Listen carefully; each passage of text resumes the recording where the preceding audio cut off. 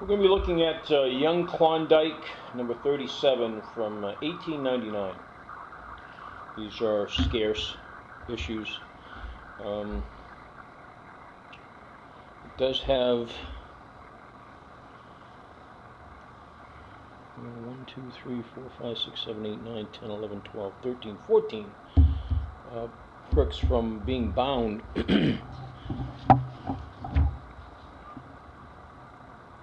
Would have liked about the rest of the bound ones, but they weren't available. It's in very good condition, as you would expect from a issue that came from a bound volume. The paper is very good. Small ticks there, and there, and a small down to the bottom. Other than that, it's in very, very good condition. Spine is in excellent condition.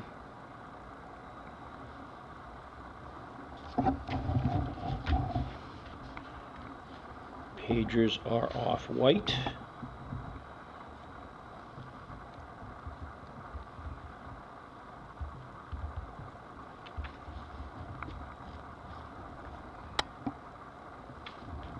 And it's going to be up on our website, on our eBay site, OTR Imagination Radio. If you have any questions on it, you can email me at imaginationradio@hotmail.com.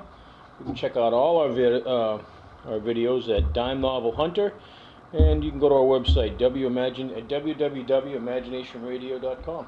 Have a good day.